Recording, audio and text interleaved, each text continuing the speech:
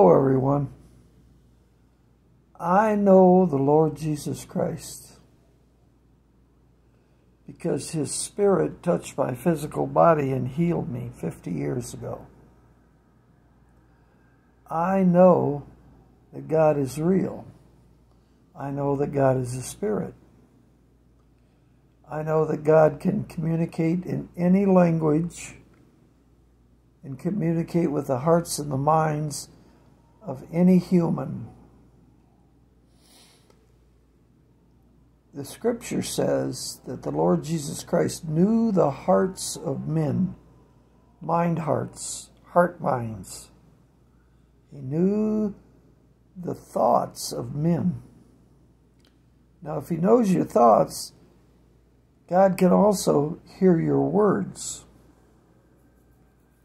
What do you say against His Son, the Lord Jesus Christ?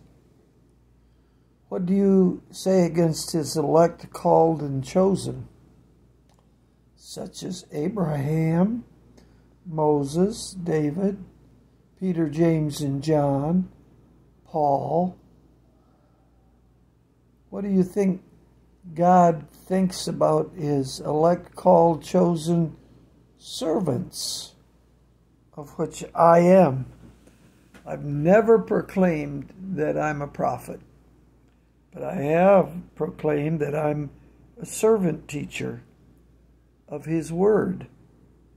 And the Lord said I can say, I'm an anointed servant teacher of His Word.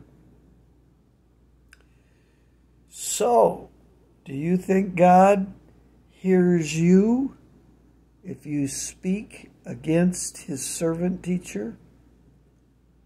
It said, bring not a railing accusation against an elder. Do not make false statements of His servant teachers and elders, of which I am. When you reach 80 or 81, you're an elder in life. And when you've been in the Word and you teach it with the anointing of the Holy Spirit, you're an elder in the Spirit. And I've been in the Word 50 years. I know a little bit about it.